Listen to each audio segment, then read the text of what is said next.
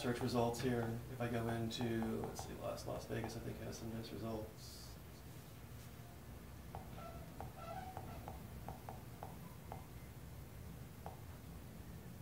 Twitch is on now as well. Yeah, so it comes up on Showtime, so it's cross-app searching, so it's not only on the Google Play Store, but it's here, and I can go ahead and resume into here, load up Showtime, and play right from there. So that's really nice. You don't have to know exactly where it is, you just have to know what you're looking for, which is really cool.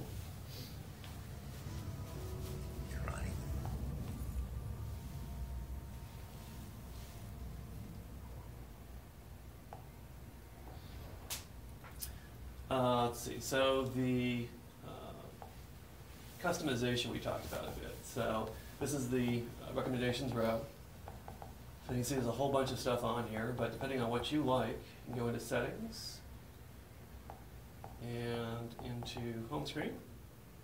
And there's an entire section here where you can literally just turn on and off each one that you want. So very nice. You can go down and, as Chris said, turn everything off except for one thing if you want, which is quite nice, because some of the things do sort of bomb the top row. You get a lot of recommendations from one place, so it's nice to be able to control that. You also can go down, and I actually just do it from here, so go into the games row. If I press and hold on the item, I can now move it around wherever I want. And I can keep doing that, so I move that one, I go over here, hold this one, I can move that around. I can actually, and I don't do this, but I can drag this down to the trash can and uninstall right from here too. I don't have to go through a whole menu system, which is quite nice. So I got that there, and I go back and do a save, and now I've got that.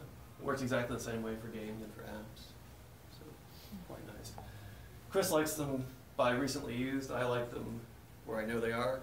So I've put all the sort of the newer stuff up here in the front.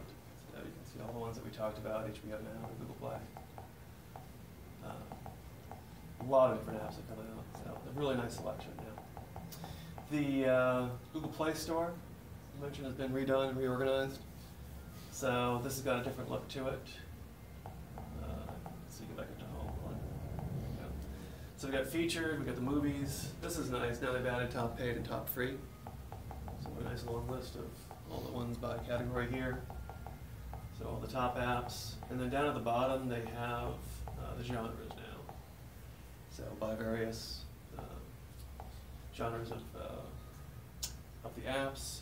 The ones for the game store are even longer. So let me go to the game section here. Oops, that's not what I did. So let me be back in the Play Store. Where am I? Apps, Play Store. There we go. To the app section. There we go. Go to games and go all the way. What's that? Go to games. And then go all the way. Oh, there we go. Sorry, thank you. So here they've got a whole bunch of different genres now, so we've got it sorted out by sports and a variety of different ways to look at it. So, nice.